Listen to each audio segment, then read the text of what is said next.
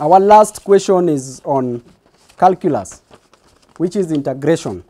Most people, they don't go well with calculus. Calculus is one of the easiest.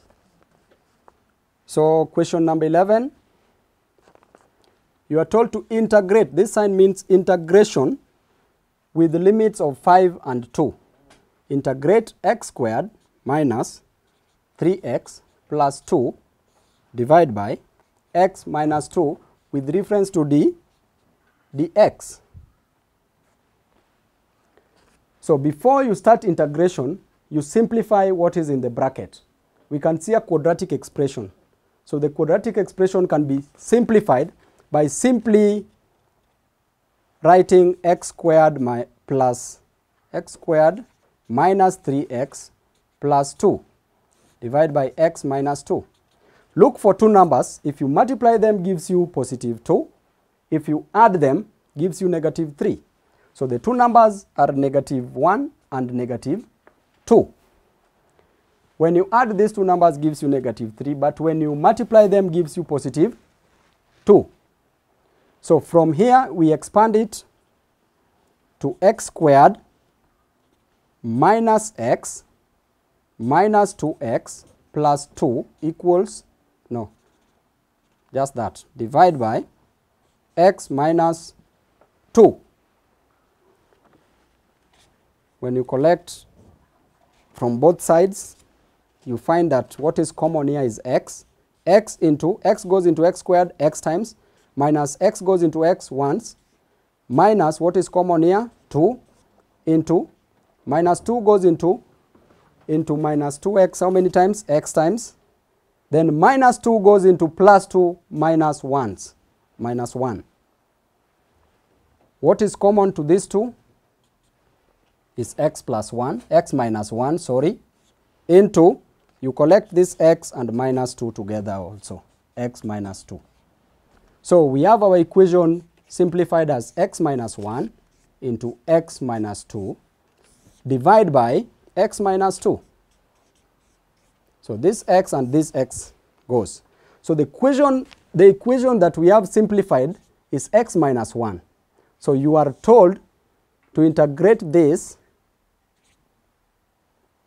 with limits of 5 and 2. Okay? 5 and 2 dx. So we want to integrate this value. So I want to start on a fresh page on the integration.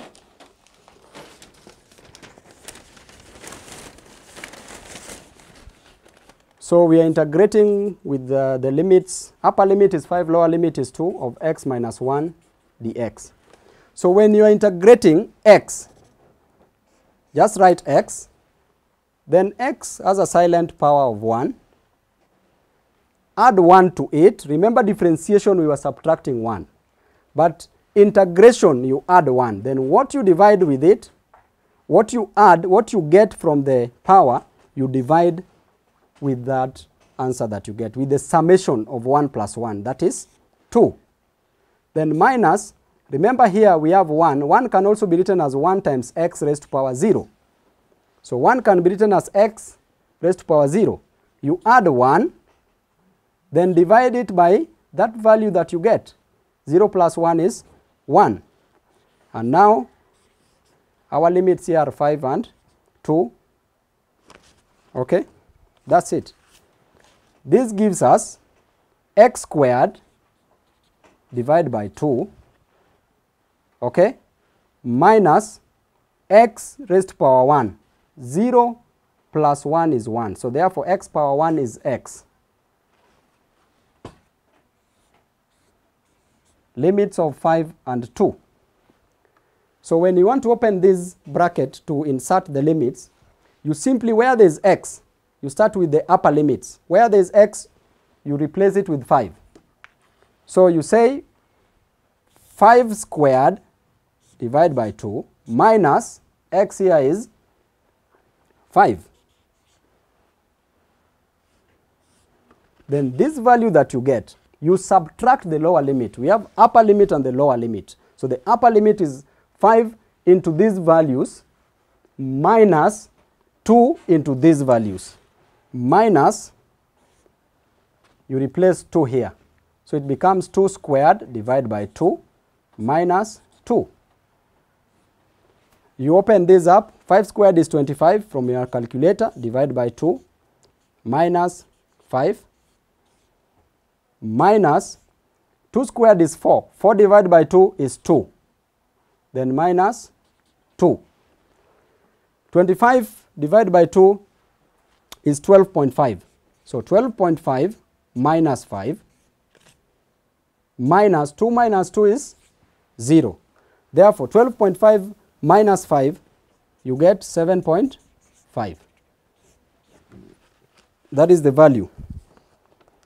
Finally,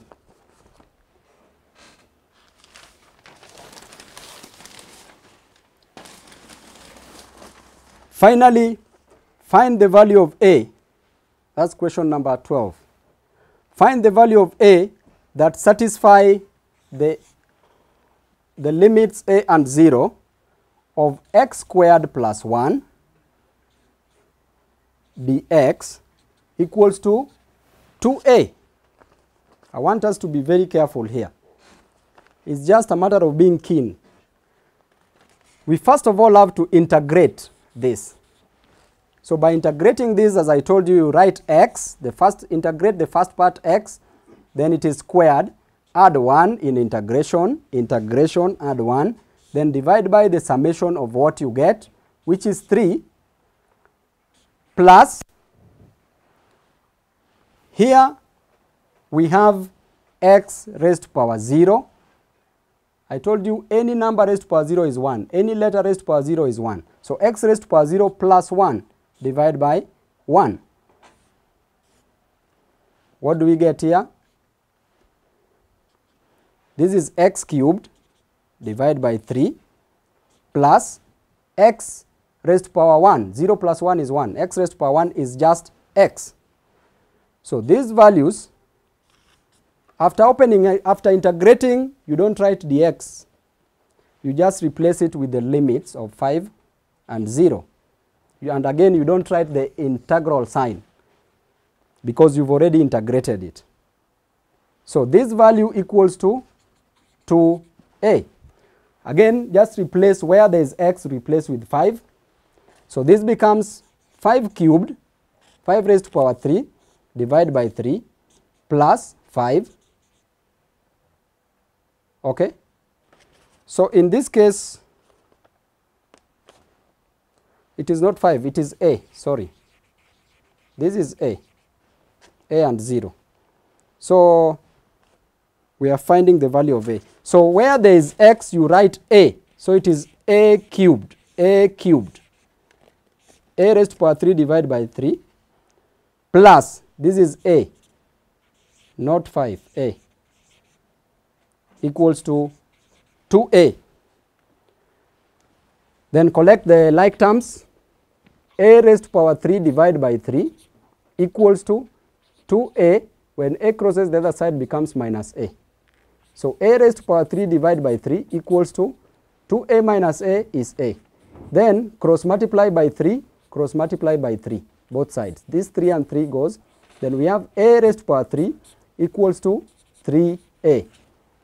Then we can further simplify by dividing by a because a is common.